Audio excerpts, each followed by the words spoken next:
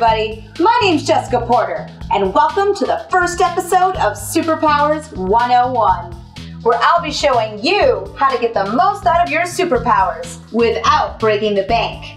Today, we'll be covering the basic steps on your journey to becoming the ultimate killing machine. So if you're ready to truly start enjoying your newfound superpowers, you've come to the right place. The skill level of today's lesson is beginner.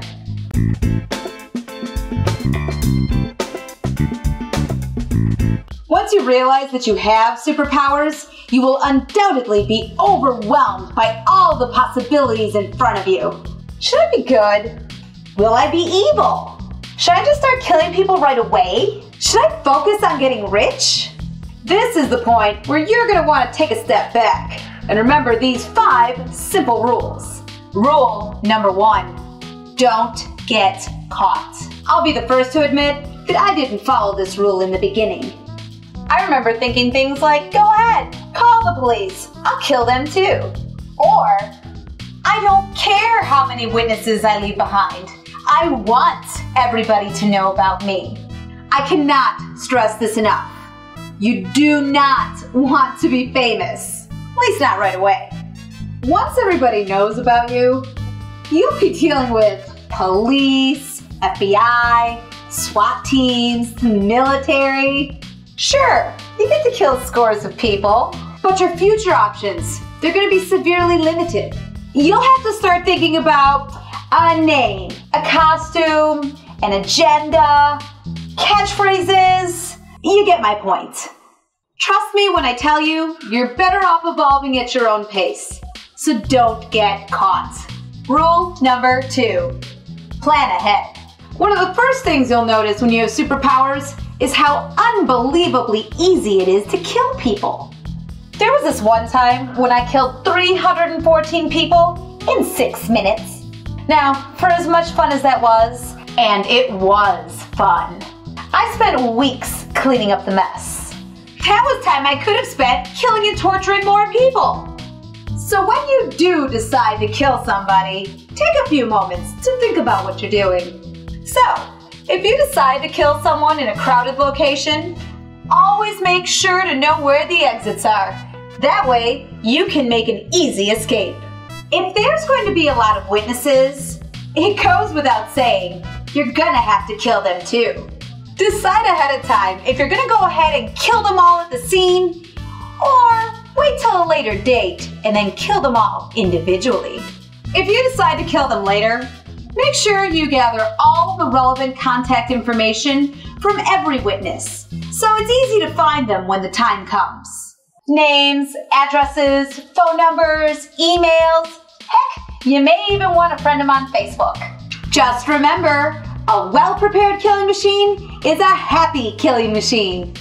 Rule number 3, dress appropriately. Seeing as how superpowers are only ever granted to attractive women, this rule should come naturally. You don't have to put together some ridiculous costume or anything stupid like that. Just remember to wear clothes that instill confidence in yourself. Tops should always accentuate the twins. Remember, superheroines are never flat-chested. Pants should always be form-fitting, but not uncomfortably tight. Baggy pants, on the other hand, run the risk of getting caught on things. Tights and stockings, well, they tear much too easily, and they should only be worn if you plan on seducing your victim first. Always wear high heels. They not only make your legs look longer, but high heels automatically give you a sexy and somewhat evil stride. Fingerless gloves are a nice touch. They let your victims know that you mean business. Not only are they fashionable, but they also keep your adorable little hands clean from brains, blood, and various other bodily fluids. Providing your victims with pleasant imagery before killing them is a thoughtful gesture, so always dress accordingly. Rule number 4, you decide who lives and who dies.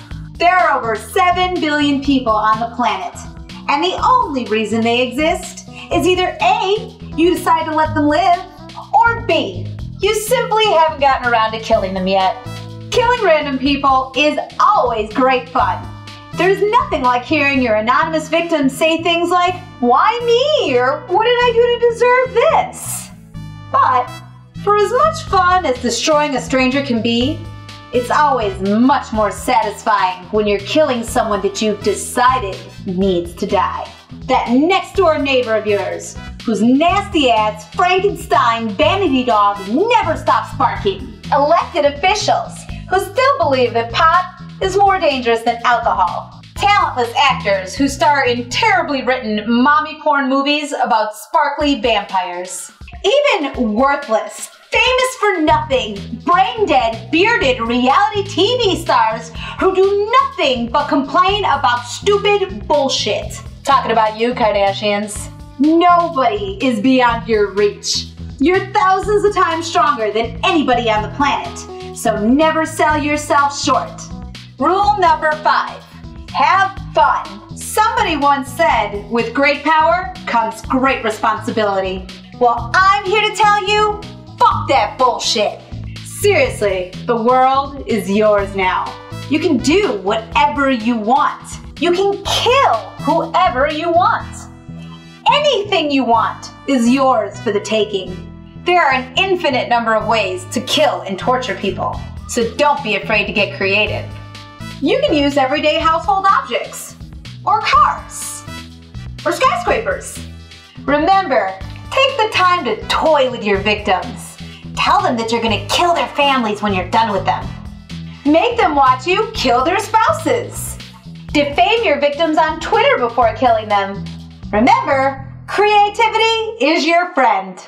I promise you that following these 5 basic rules will provide you with a solid foundation for your future as a superpowered sociopathic killing machine.